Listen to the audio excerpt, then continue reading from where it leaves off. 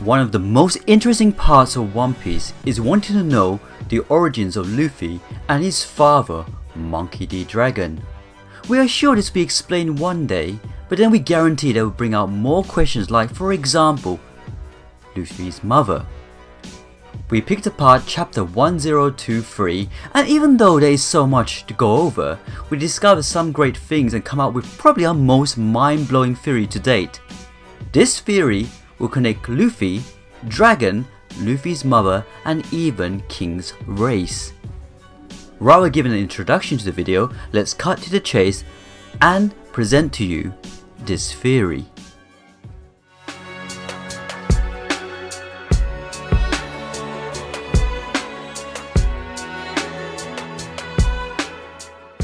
Hi everyone, Flying Panda, the One Piece theorist.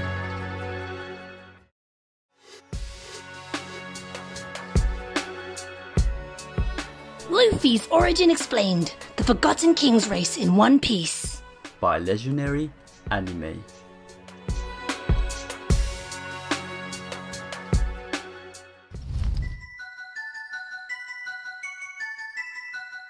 So it's been revealed what King's race is, and already everyone is putting two and two together.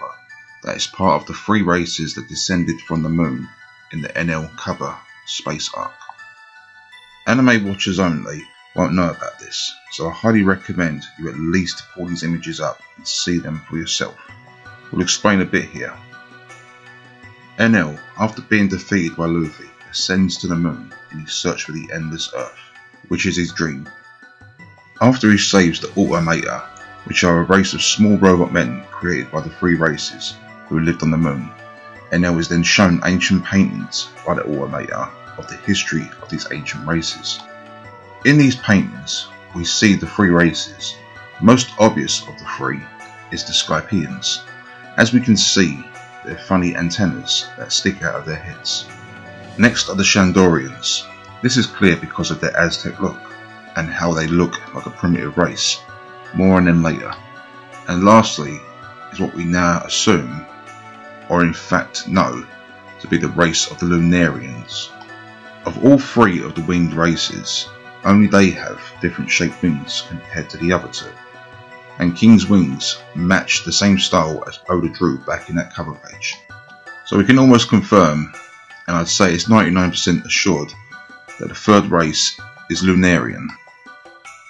So as we have it, the Skypians descended from the moon to the heavens, where they became known as the Angels. Next is the Shandorians, who descended to the lower world and became basically the One Piece version of the Aztec people. And lastly, the Lunarians, who descended to the top of the red line. But what are they? I find it interesting, all the knowledge we've gained from chapter 1023. It's just amazing, and is helping with our conclusion.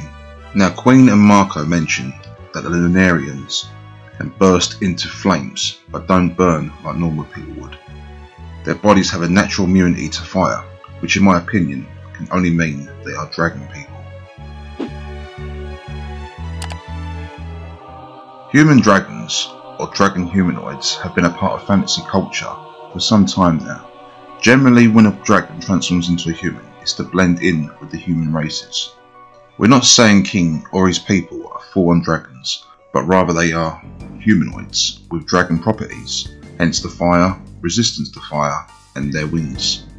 After all, Skypians have wings too, which is what makes them angels. The Shandorians, on the other hand, are a different case, but again, we'll get more into that later on. Wait bro, I found something. Look at this. It's an old sketch design Oda did for King. Bloody hell, so we're right. Best One Piece theorists confirmed. On a serious note, at the time of making this, we found this drawing at the last minute, and as we all know, Oda does tend to make changes to his character designs, but he keeps them close to how the original was done. So in this case, King looks very much like a dragon. Well, his head does anyway. Now, as for his current design, clearly Oda is hiding something, and it's starting to seem very likely he'll have dragon features, even if it's just scales or dragon-like teeth. Something to also note is that Wano was the location for Oda's first series, Monsters, which we should all know by now, of course, but after the reveal that Zoro is a descendant of Ryuma, it's making even more sense. After all, what did Ryuma become famous for? He killed a dragon. Zoro did too, back on Punk Hazard, and he even cut Kaido. And if King is a dragon man, then it's making even more and more sense, because Zoro will defeat a dragon, or a dragon man. Now we've established that the Lunarians are of a dragon-type humanoid, why were they living on top of the Red Line? Now it's been hinted that they lived there long before Mary Geoise was even built, and that there might even still be some living there. Perhaps it was just the ideal location for them, where they felt more at home. However, what if there is an even greater reason for this? In most Western culture tales of dragons, they're said to be guarding treasure, as dragons sleep on a bed of gold and riches. What if it was the Lunarians who first built Mary Geoise for the purpose of building a place to guard their most precious of treasures? It would only make sense, right, that dragons or dragon people would guard treasure. But it's not so much their treasure, as we believe there might be more than what meets the eye.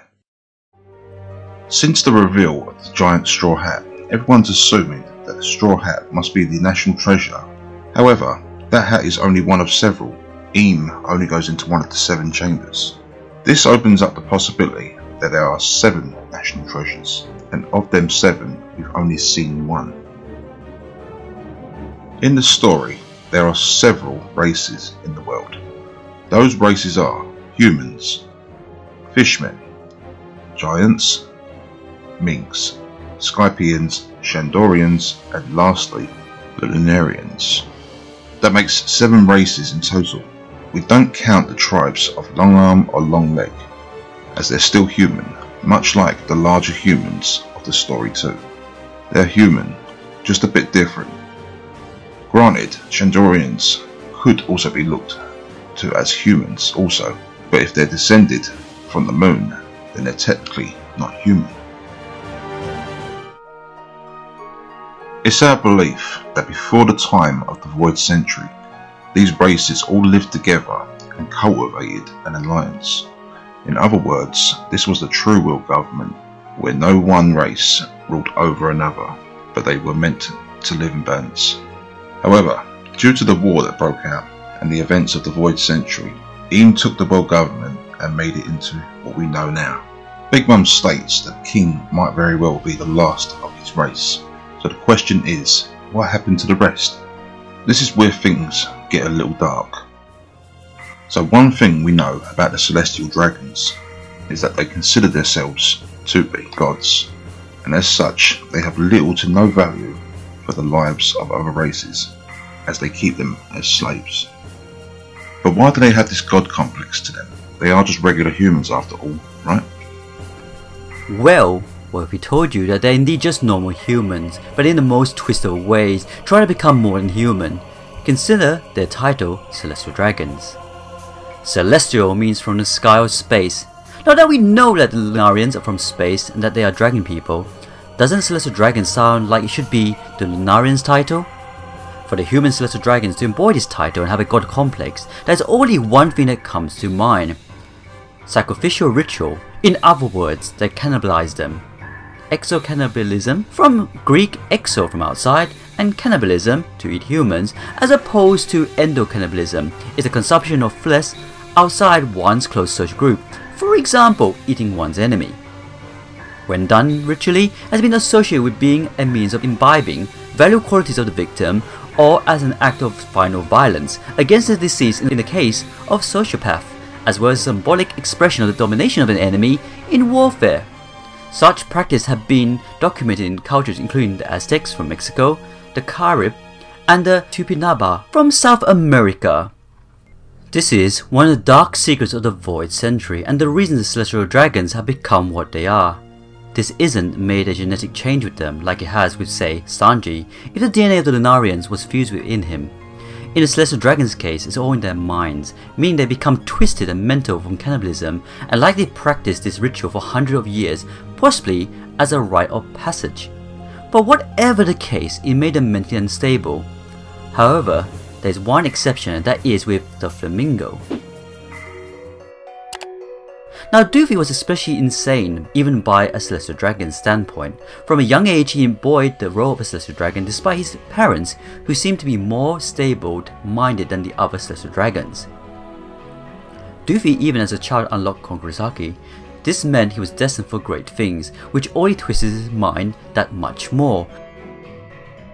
Now, the reason we said he is the exception to the other Celestial Dragons is cause he may have gained some genetic traits from the LUNARIAN sacrifices. Remember his devil fruit was string devil fruit? And out of all techniques he used only one had me scratching my head with wonder how he did it. The technique overheat. This attack was a form of string that he produced from the palm of his hands, but the string was red hot, almost as if it was condensed fire within the string itself. Now we know the science behind this, it can be explained by friction. However, we are right that Celestial Dragons have been consuming the Lunarians for centuries through sacrificial rituals. Then Luffy might be the first to have inherited the power of fire from this ritual. Something else I noticed too was that when Luffy was facing off against Sanji hit Luffy with a barrage of his Jumbo Jumba, and Luffy blocked with his feathered coat. Something to note here is that when he was blocking, he didn't even use Haki to block, and even though we know Sanji wasn't as strong as Luffy at the time, you would think those feathers would at least have got burnt, right? The wiki states that these feathers are just called of fashion, accessories that Luffy wears, but so too did his brother Corazon, only his were black. What I'm wondering is, could of those feathers have been wings, or rather a form of wing, like they had to grow wings but they had misshaped and somewhat mutated? Against this could be the effects of ritual, and when you consider that Sanji's attacks didn't even burn the feathers, it starts to seem possible. Give us your thoughts on this topic in the comments. Are we crazy? Do you agree? Do these connections make some sense? Anyways, let's move on. After the reveals of chapter 1023, we've been looking more into what some of these connections could mean for other characters, like the fact that Queen hints that Sanji could have been altered by Judge with the DNA of the Lunarians. This then starts to make us wonder about Luffy and his Red Hawk attack. For years now, we've suggested that it's mainly to do with friction, that his rubber body, when stretched and combined with armament Haki, makes his arm burst into flames through friction. And this could still be true, but we can't overlook these new reveals, and after piecing some things together, we might finally know the true origins of Luffy and what makes him the true D. Now everyone knows or assumes that Luffy is the sun god depicted in the legends, and of course this makes sense as the minks keep talking about the coming of a new dawn, and as we suspect, Luffy will be the one to bring about the new dawn. Do you remember our old theory about Monkey D. Dragon having the Thunderbird devil fruit and that he is descended from the Shandorian race? Well, in that theory we suggest that Dragon is half Shandorian, and that is on his mother's side, which, if this is the case, would make him a descendant of the moon races. Just a quick side note, have you ever wondered why Garp used to wear that dog hat headgear? Remember back to Skypiea and the elder of the Shandorian tribe? He too wore something very similar, just a bit more tribal in its design. The reason we believe Garp wore this hat was out of respect for his former wife, and quite possibly it was a kind of wedding gift after Garp had married into the tribe, sort of like a ceremonial piece. And speaking of headgear, this is how we know the Shandorians are descended from one of the moon races. If you go back to chapter 472 and see the cover page of the 3 races who left the moon, notice that the one in the middle is wearing a headpiece too. Would you believe it? But we only found the same headpiece in ancient Aztec paintings.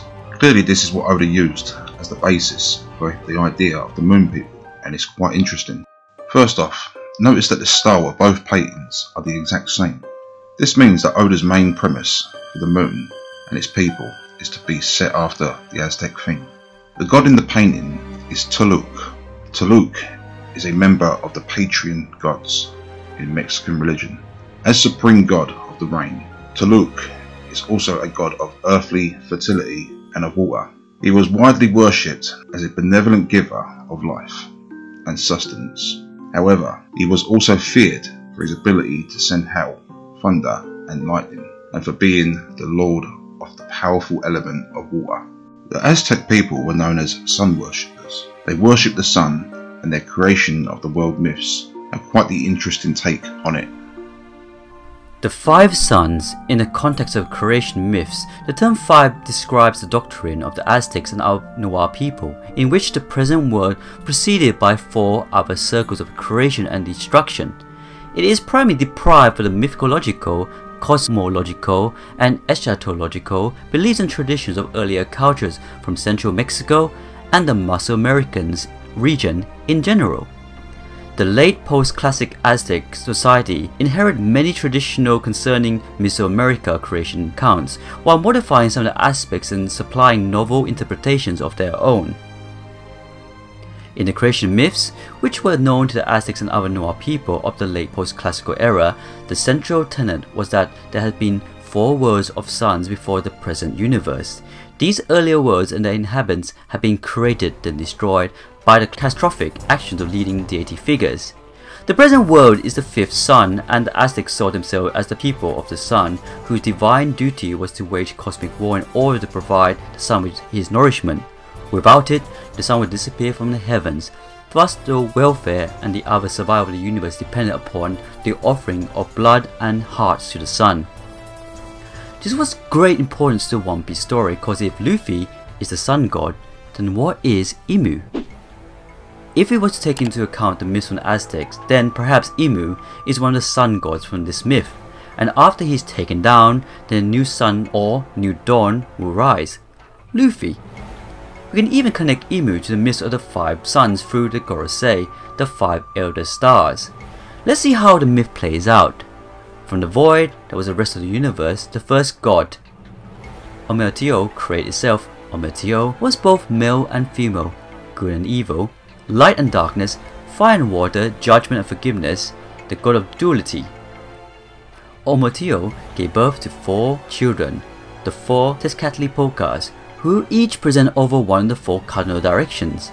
From the west presides the white Tezcatlipoca, the god of light, mercy and wind. Over the south besides the blue Tezcatlipoca, the god of war. Over the east presides the red Tezcatlipoca, the god of gold, farming in springtime. And over the north presides the black Tezcatlipoca, also called simply Tezcatlipoca, the god of judgment, night, deceit, sorcery, and the earth. First sun, it was four gods who eventually created all the other gods and the world we know today, but before they could create, they had to destroy. For every time they attempted to create something, it would fall into the water beneath them and be eaten by Cipactli, the giant earth crocodile who swam through the waters with mouth at every one of her joints. The four Tezcatlipocas descended the first people who were giants. They created the other gods, the most important of whom were the water gods Talak, the god of rain, fertility, and Chachulti-ku, the god of lakes. Rivers and oceans, also the goddess of beauty, to give light. They needed a god to become the sun, and a black Tezcatlipoca was chosen, but either because he had lost a leg or because he was god of the night. He only became half a sun. The world continued on this way for some time, but a sibling rivalry grew between Quetzalcoatl and his brothers, the mighty sun, who Quetzalcoatl knocked from the sky with a stone club. With no sun, the world was totally black, and his anger, Tezcatlipoca commanded his jaguars to eat all the people. Second sun. The gods created a new group of people to inhabit the earth. This time they were of normal size. Quetzalcoatl became the new sun, and as the years passed, the people of the earth grew less and less civilized and stopped showing proper honor to the gods. As a result, Quetzalcoatl demonstrated his power and authority as god of sorcery and judgment by turning the animalistic people into monkeys. Quetzalcoatl, who had loved the flawed people as they were, became upset and blew all the monkeys from the face of the earth with a mighty hurricane. He then stepped down the sun to create new people. The third sun. Tarlok became the next sun, but Taskililopa seduced and stole his wife, Kotiquatzo, the goddess of sex, flour, and corn. Talak then refused to do anything other than willow in his own grief, so a great drought swept the world. The people's prayers for rain annoyed the grieving sun, and he refused to allow it to rain, but the people continued to beg him. Then in the field range, he answered their prayers with a great downfall of fire. It continued to rain fire until the entire earth had burned away. The gods then had to construct a whole new earth from the ashes. Fourth son, the next son, and also Talak's new wife, was Chachulatoku. She was loving towards the people. Taskalipoka was not. Both the people and Chicholiku felt his judgment when he told the water goddess that she was not true love and only fake kindness out of selfishness to gain the people's praise. Chacholiku was so crushed by the words that she cried blood for the next 52 years, causing a horrific flood that drowned everyone on the earth. Humans became fish in order to survive. Fifth son, Quetzalcoatl, would not accept the destruction of his people and went to the underworld, where he stole their bones from the god Metatecheli. He pipped those bones in his own blood to resurrect his people, who reopened their eyes to the sky illuminated by the current sun, Huitzilopochtli. The Itzimime of stars became jealous of this brighter, more important brother. Huitzilopochtli, their leader, Koyolaxli, god of the moon, led them in an assault on the sun, and every night they come close to victory when they shine throughout the sky. They are beaten back by the mighty Huitzilopochtli, who ruled the daytime sky. To aid this all important god in its continuation war, the Aztecs offered him the nourishment of human sacrifices to Tezcatlipoca in fear of his judgment, offering their own blood to Quetzalcoatl, who opposed fatal sacrifices in thanks of his blood sacrifices for them, and gave offerings to many other gods for many purposes. Should those sacrifices cease, or should mankind fail to please the gods for any other reason, this fifth sun would go black. The world will be shattered by the catastrophic earthquake. Tzitzimatu will slay Huitzilopochtli and all of humanity. The first one we must take a look at from this is, in order for the sun to keep shining and giving life to the world, sacrifices must be made to it. We talked about the celestial dragons making sacrificial sacrifices in the form of them gaining the strength of the Lunarians. But then if Im is the sun god currently, who is sacrificed to him? It's been a big wonder why Im has that picture of Evie, and we've even speculated that Im wants Evie for some kind of ritual. Could it be that she is the next sacrifice? Take note of the last part of the myth, as it states that the sun shall turn black and the earth will quake. This sounds so much like Blackbeard. He has the power of darkness and even the power to make earthquakes. Could his end goal be to plunge the world in darkness and destroy it? Remember Blackbeard's childhood drawing by Oda. He sits upon the edge of a cliff, huddled together and looking very dirty and beat up. He looks up at the moon with a look of sadness and hatred. Could Blackbeard also be descended from the moon? And if so, does he bear some sort of hate towards this fact? Something to bear in mind here is that the myths of the five suns is told in several different ways. This is due to these myths being passed down through the ages by word of mouth. This creates the Chinese whisper effect, and as such, there is a part of this myth that we need to explore. Creating the fifth sun. At the end of the fourth sun, the gods gathered at Teotihuacan to decide who had to sacrifice him or herself for the new world to begin. The god Huatelk, the old fire god, started a sacrificial bonfire, but none of the most important gods wanted to jump into the flames. The rich and proud god Teki-Sizikadal, the lord of snails, hesitated, and during that hesitation, the humble and poor Nanawazim, meaning full of sores, leapt into the flames and became the new sun. Teki-Sizikadal jumped in after him to become a second sun.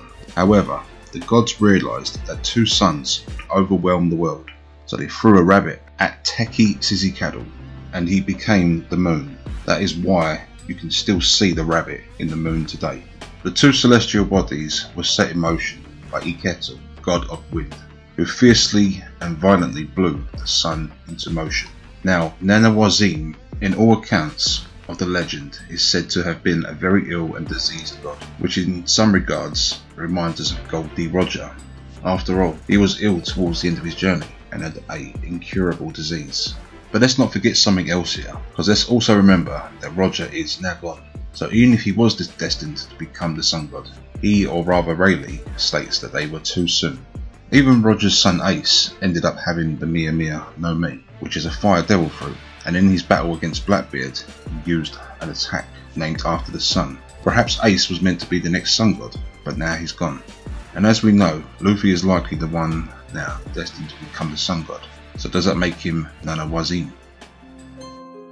If you're questioning this based on the fact that Luffy isn't like Roger, that he doesn't have an incurable disease, well, that's wrong. Luffy does indeed have something very similar to this. We've mentioned it here many times, and it's not changed. Luffy is dying. It's quite often overlooked and even forgotten about. After all, Luffy seems to be in the best shape of his life, right? Wrong. Luffy is killing himself, slowly but surely, and no matter how you try to cut it, he's lost so much of his lifespan that he'll be lucky to live into his 30s. With each battle, he takes more damage than a normal person would take, and this is made so clear when Kuma made Zoro take all of Luffy's pain. Even Zoro can take some serious pain, but even just a small taste of Luffy's shocked him to his core. And that was just after fighting Moria and Oars. Imagine how he's going to be feeling after fighting Kaido. Luffy's disease, if we're going to call it that, is the disease of age. He's lost and endured so much in the last few years that he's going to die before his dream. This becoming the sun god is but only a metaphor for becoming the pirate king. Luffy, like LUNARIAN, will jump into the fire and become the sun god, pirate king. Something else to notice here is that Blackbeard is Tezzy This is made clear with how Tezzy acted before the bonfire. He showed fear and was even scared, just like how it's been questioned if Blackbeard is even a true D, as he doesn't smile in the face of death like all the other D do. Lastly, on this, the Monkey D. Dragon is Efficto, the god of wind. This should be fairly obvious, so we won't explain it. But while we're talking about Dragon, let's re-explore his origins. If he is truly of the Shandian people, then that makes Luffy descended from them too. However, one of the biggest unanswered questions to date is, who is Luffy's mother? Now we can't give a name or even a deception of who she might be. It's too much of a mystery, and frankly there are just too many ways to answer this. However, what if we know of her origin? Let's go back to King for a moment, the Lunarians. These people are one of the 3 moon races that have the ability to produce fire at will, coming back to Luffy's Red Hawk, or even, yes, you guessed it by now, what if his mother is a Lunarian?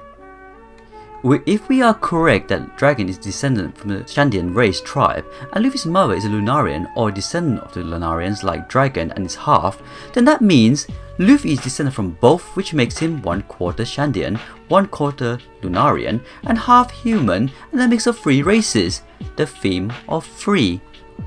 At this point you might even ask, then why doesn't Luffy have wings? Hell, why doesn't Dragon have wings?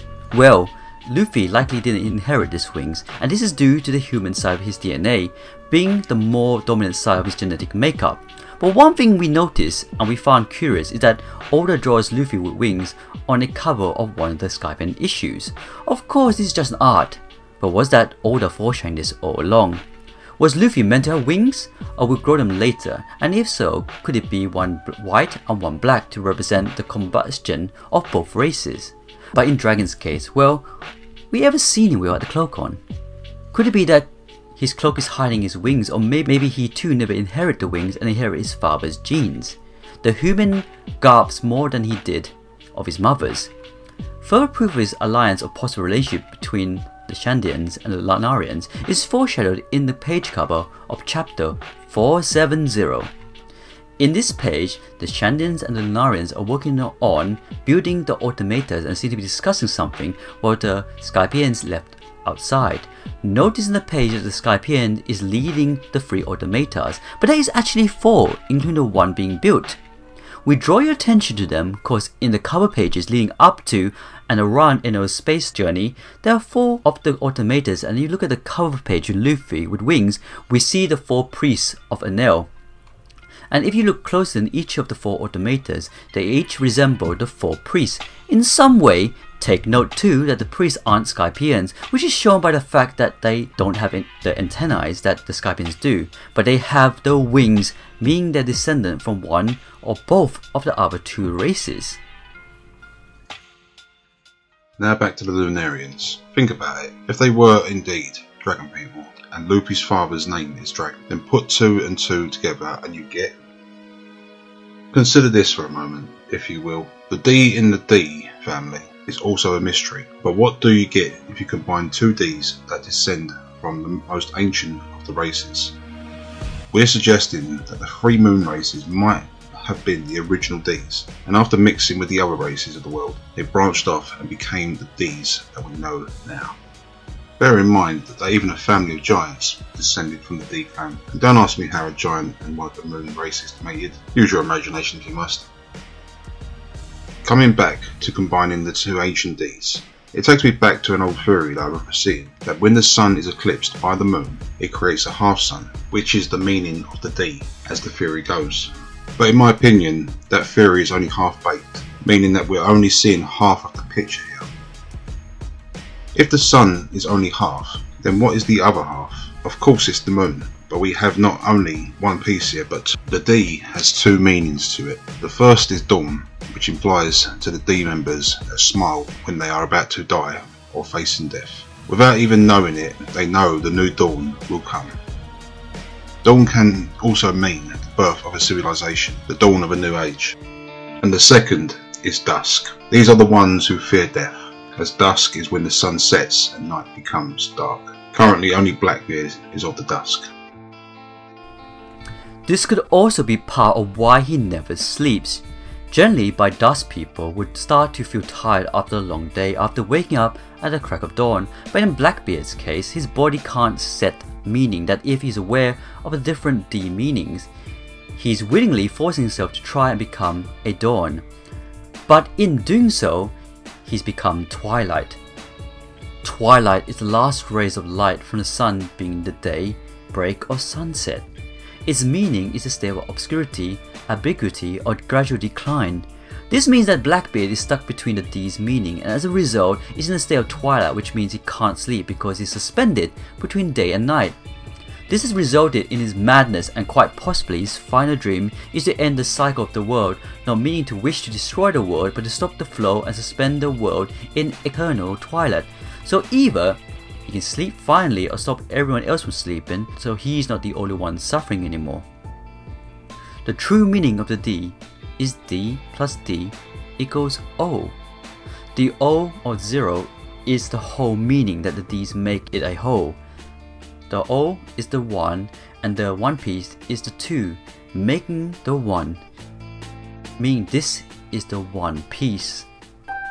It's been stated many times that the One Piece isn't a treasure, as in a treasure of gold and riches, and it's not some lame meaning like it's the journey you endured to get there, but rather it's referring to the one who conquered all, united all, and stands above all. Conquering the Grand Line is only part of it, but it is the key element in finding the One Piece and becoming the Pirate King. After all, only Roger managed this, and that's because it's part of fate, destiny, and a dream. The O is the world, the moon, the sun, and even the Grand Line. Each are round like an O, and the one who rules them all is the one who lives free. Hence Luffy is the One Piece, and by the end of the story, he will have reached the same enlightenment that Roger reached and passed on the cycle of life that only the true One Piece can reach. Let me clarify this. One Piece does exist, but also it doesn't. Whitebeard confirmed that it does exist, but that's only because he knows what it is. Remember that Whitebeard intended to make Ace the new Pirate King like Ace's father before him, Goldie Roger. And in Whitebeard's mind, he probably believed that it was only Ace who could become the Pirate King because he shared Roger's blood. But before his death, Whitebeard's, he saw Ace dies, which ends the dream of seeing or making Ace the new Pirate King. But it was likely at that moment that he realized that becoming the Pirate King had nothing to do with blood, that the One Piece can be found by those who are destined or dreamt of it. It was in the arc that Whitebeard met Luffy, and of course Luffy likes also proclaims he will become the king of the pirates.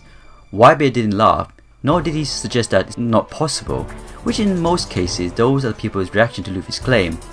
No, instead Whitebeard showed his overwhelming presence and forced to test Luffy's resolve, and as Luffy didn't back down, he earned Whitebeard's respect.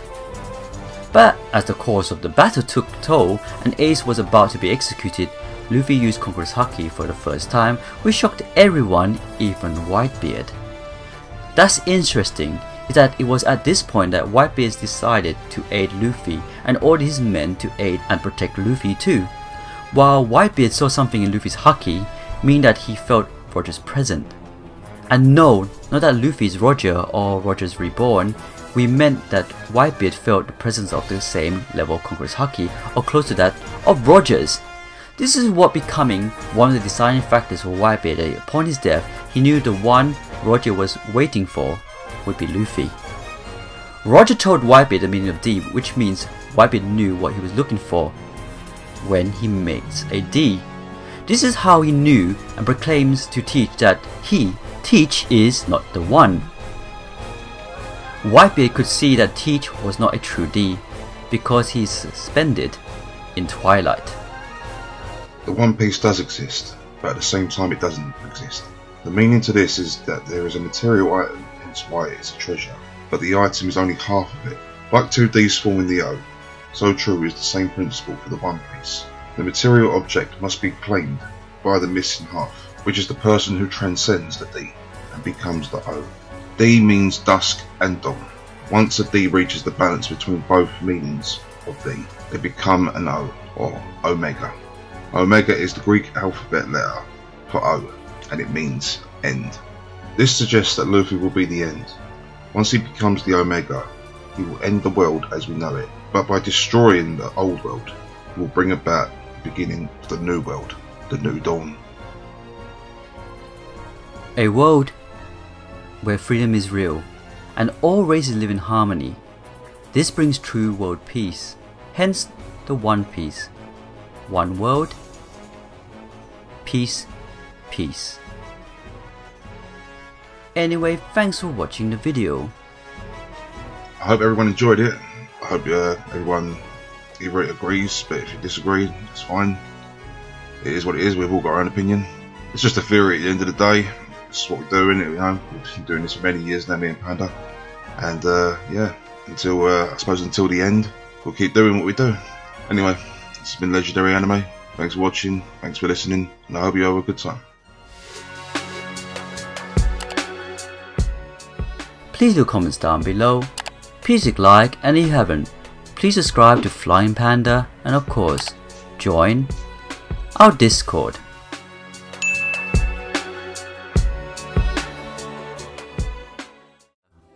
As you know, we got a Twitter account, meet us there. We got Facebook, join us there.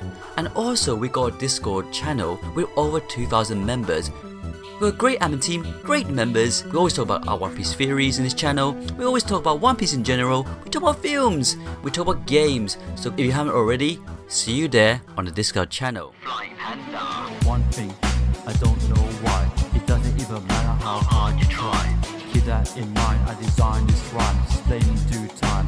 All I know, time is a valuable thing. Watch it fly by as a pendulum swings. Watch it count down to the end of the day. The clock ticks life away, it's so unreal. Didn't look out below. Watch time fly through out the window. Trying to hold on, but didn't even know. I wasted it all just to watch you go. I kept everything inside, even though I tried. It all fell apart. What it meant to be will eventually be a memory of a time when I tried so hard. Flying Panda. Yeah. Flying Panda. Here we go now.